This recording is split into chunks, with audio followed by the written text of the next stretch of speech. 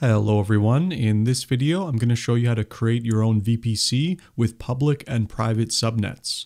So in order to get started, go into the VPC section of the AWS console. You can go to the top here and just type in VPC, and we're going to click on that.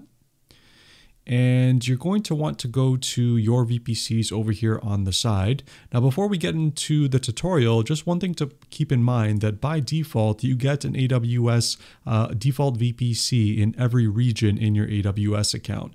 And with that comes a couple subnets as well for every availability zone. So you have some subnets here. This is one for each availability zone. So for most folks, just using this default subnet will work fine. But oftentimes folks want to create their own, either to set their own IP address space or for other reasons, or just start from scratch to learn all the concepts. So let me show you how to do this now to create our own. So first of all, just go to the top right under the VPC section and click on Create VPC.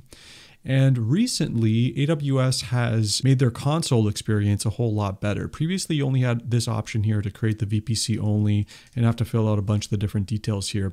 But now they allow you to create your VPC, your subnets, your route tables, all that stuff all in one shot without having to go to different sections of the AWS console. And to do that, all you need to do is click on VPC and more. And this gives you a really nice wizard that you should be able to see here that lets you just use the UI to define the parameters of your VPC. So let's set this up together. So the first thing we need to decide is the name of our project. So let's just call this my VPC. Then we need to decide on an IPv4 CIDR block. Now the CIDR block is the network address space that is going to be used for private IP addresses in this VPC. Now by default, they'll give you 10.0.0.0/16.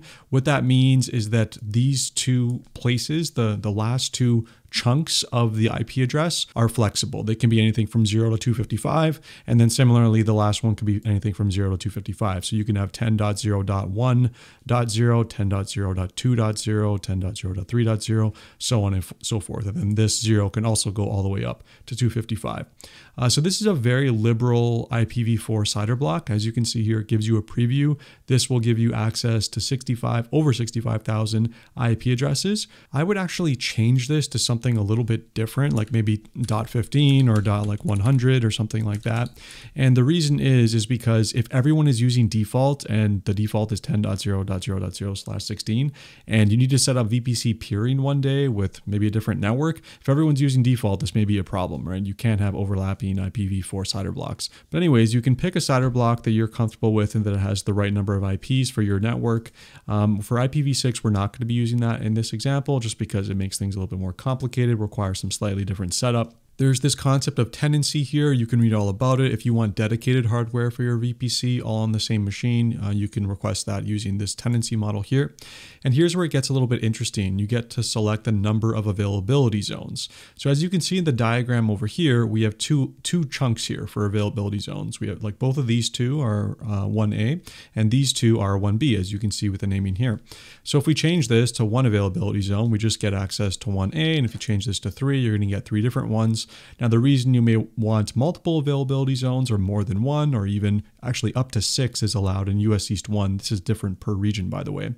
The reason you may want to have a couple or more is because this is all about resiliency of your application. You can place your, for example, web app backend REST APIs on EC2 machines in different availability zones. So if one ever goes down due to some kind of like power failure or some kind of natural disaster or something like that, your application could still remain up because traffic is being served from the other two still available availability zones. So in this case, I'm just going to leave this as 2 just so it doesn't get a little bit too overwhelming here. And then from there as well, you get to specify the number of public subnets that you want. Now with this wizard, as you crank up the number of availability zones, you also crank up the number of subnets, both public and private, that become available to you. So just keep that in mind as well. We're going to leave this as 2 just so we can get a little bit of breadth of different subnets in this demonstration. And then you can also customize this as well. So if you want these to be in different availability zones, like maybe you like 1C over 1A, then you can totally do that. Keep in mind that these are different from account to account. So your 1A is one physical location and my 1A can be a different physical location. So 1A doesn't mean the same for everyone. This is just something that they do so that everyone doesn't end up picking 1A. Anyways, that's a different topic. So for public subnets, we'll leave that as 2. For private subnets, we'll also leave that as 2. You can customize the CIDR blocks if you want, which is the IP address space that's going to be assigned to each subnet.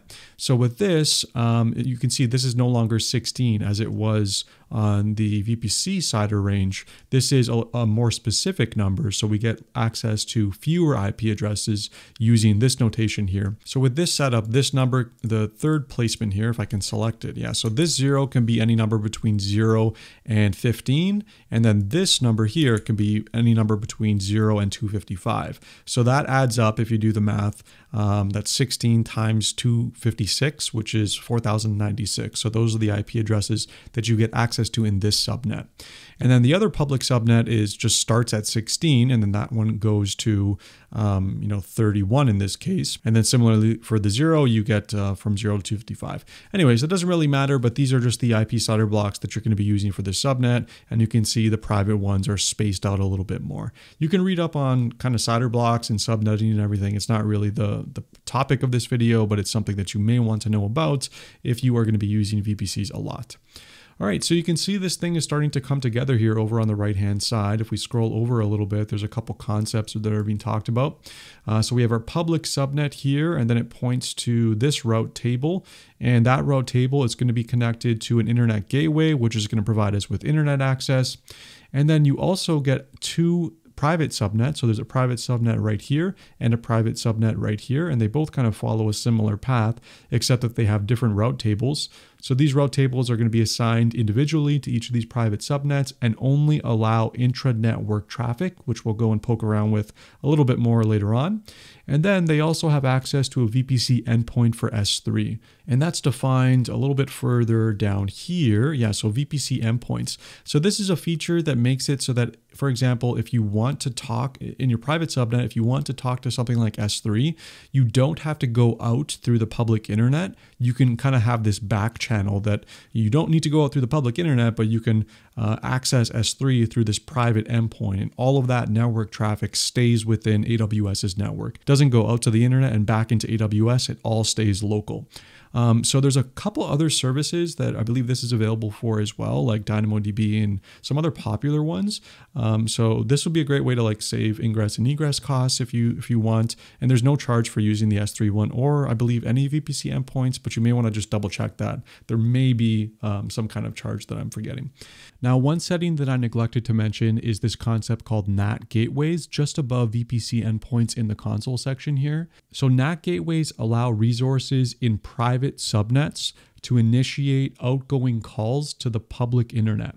So for example, if you have an EC2 instance that's placed in a private subnet, and maybe that requires periodic software updates and needs to connect to the public internet to do that, you would need to create a NAT gateway and place it in a public subnet.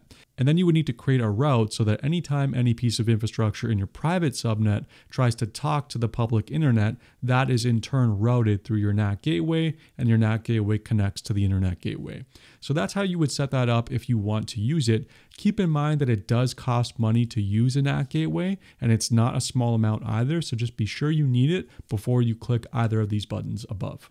Anyways, this is kind of the basic topology of our network here. So 2 public subnets in 2 availability zones and 2 private subnets as well in the same availability zones. 3 route tables, 1 for the public, 1 for each private subnet, an internet gateway, and a VPC endpoint for S3.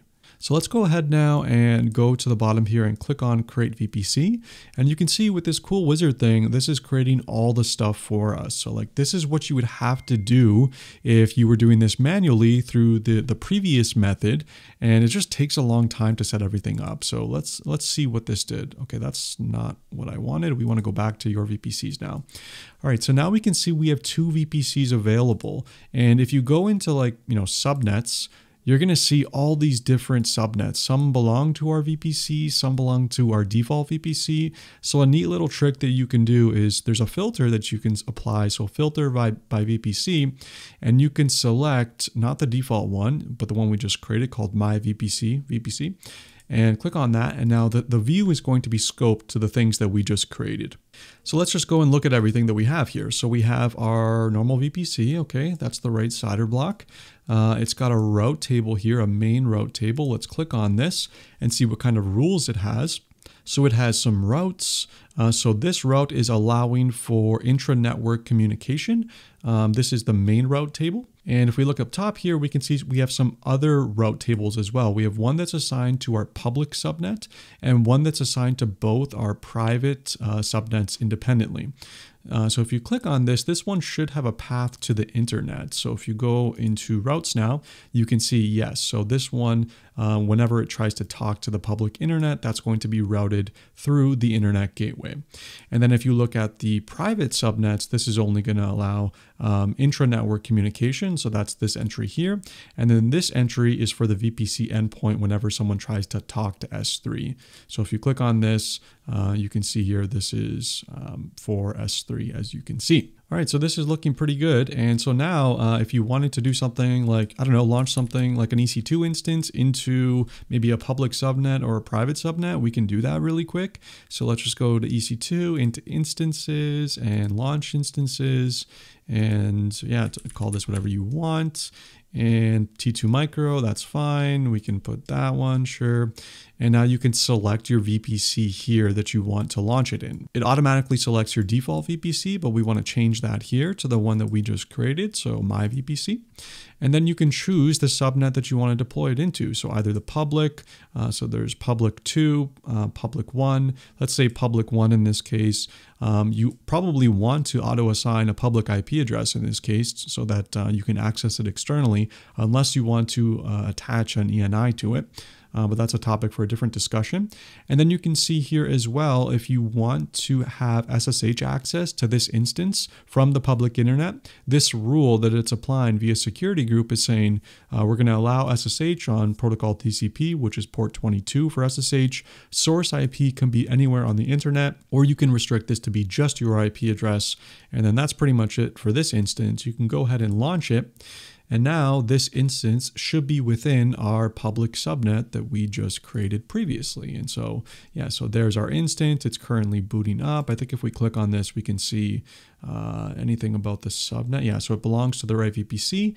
And here it is in the public subnet of our VPC that we just created.